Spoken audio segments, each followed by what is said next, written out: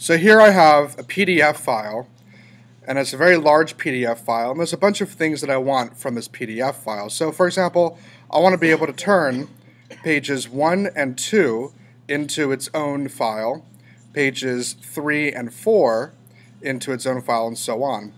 In Adobe Acrobat, the way that I can do this is by going to Tools and Extract. But before I do that, on my desktop, I'm going to create a folder.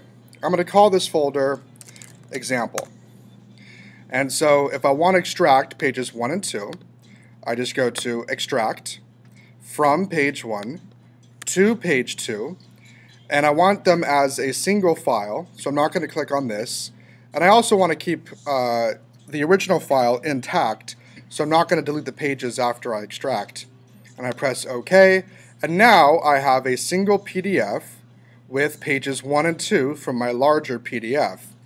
I'm now going to save this into my example folder,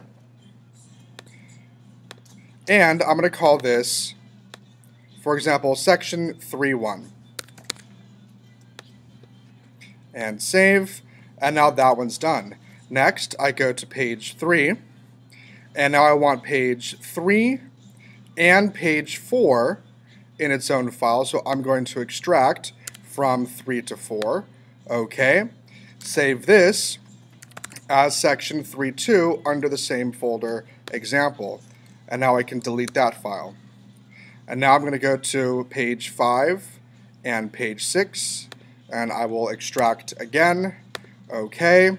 Save. This is section, I believe, 3.3. And I'm going to save this.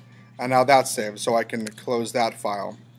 And we're going to keep on doing this. Here's section 3.4. It's from page 7 to 8. Extract from 7 to 8. And I'm going to save this as section 3.4.